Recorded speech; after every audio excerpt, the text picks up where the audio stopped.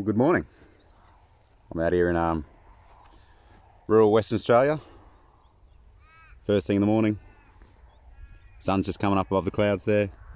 Starting to warm up a little bit, which is nice. Take the bite off the cool of the morning. I got brownies working, hunting, fishing rig here with me today. And I'm going to try to do this in one cut. I just want to walk around with you guys.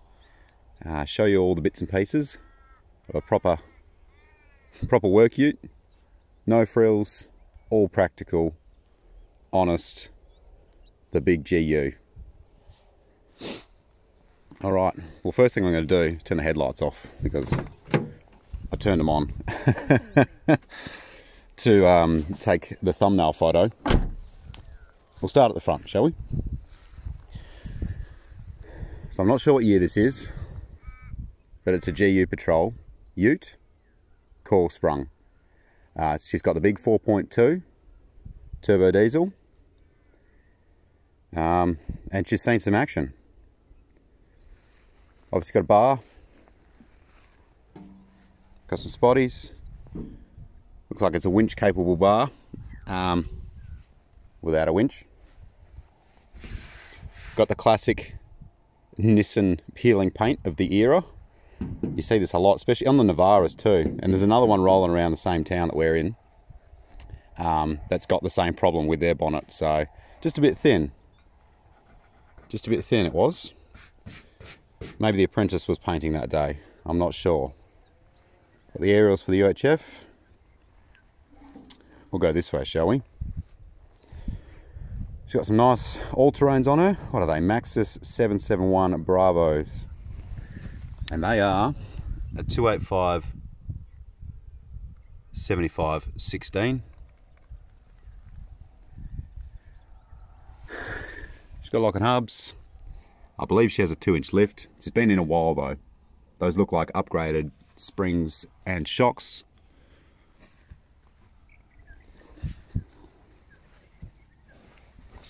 Sorry guys, they've been on so long I cannot see the label on them. Looks like the steering dampener's been replaced at some point in time. Oh, a little bit of rust on the bottom of the bar there. Actually, that's just a bit of underbody protection, not the bar itself.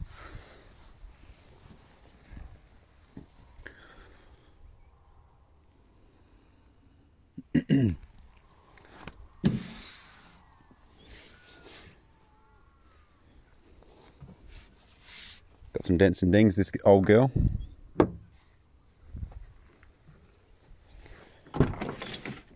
You know what? I'll save that for a sec. I'll have a look at the outside here. So the bloke that owns this truck, this ute, has built this frame himself. Professional roo shooter, among other things.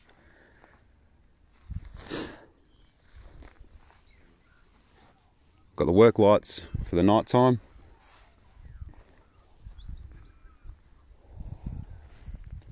And we've got the winch.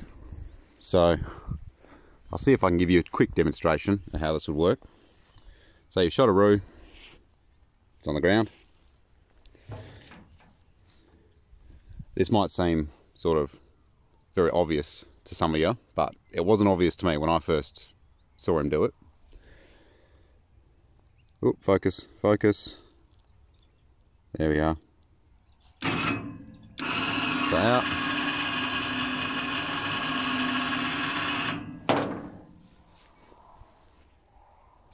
Comes down, you hook your roo. If it's a boomer, usually by the nads. You bring it up again.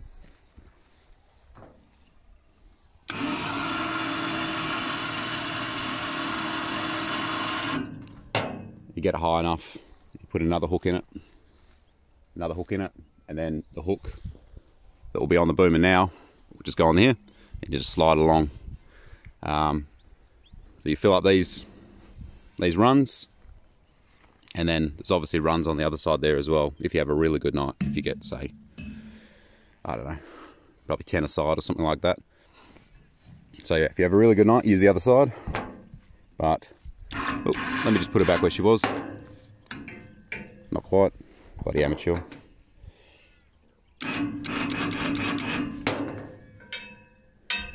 You're going down for a sec, guys. Yeah. Beautiful back where she was. Yes, at the end of the night, depending where you are, of course, you gut the roos, you dress them, take the head off, take the limbs off, and then you stack them all in there so it's a bit more contained for the drive home.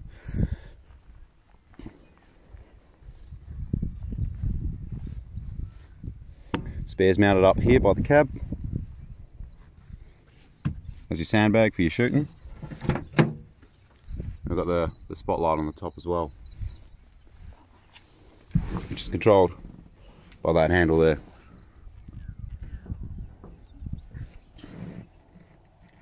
So, yeah, here she's the old girl. That's the 5-speed manual for you. Oh, geez.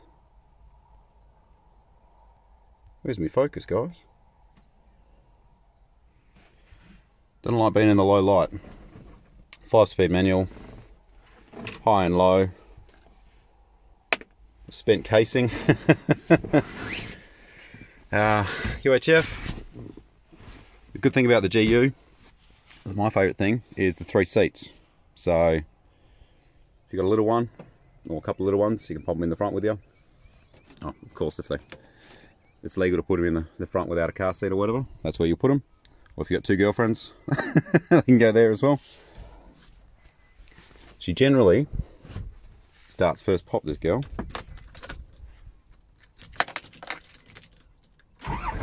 Yeah, first click, just like that. Just like that. Oh. Morning, still a bit of smoke around the place. Soon another round of SEN Lucky Lotto. Also before 8. AM radio. It's always AM radio in this thing. It just kind of sets the scene. Oh, bloody beautiful day.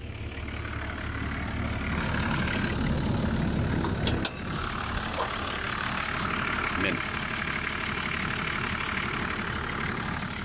Got 536,000 kilometres on her. Original engine, original transmission.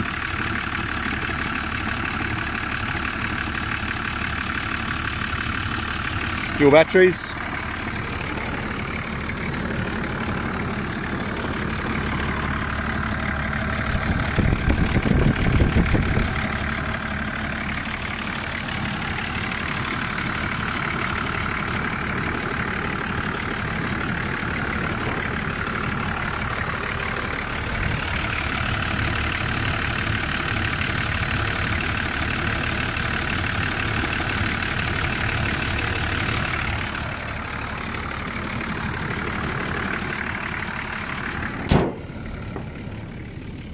...2005 according to the VIN plate there.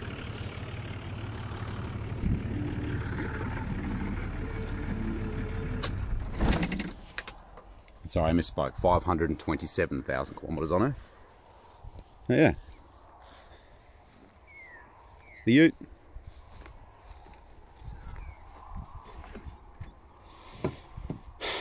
And there's my wire.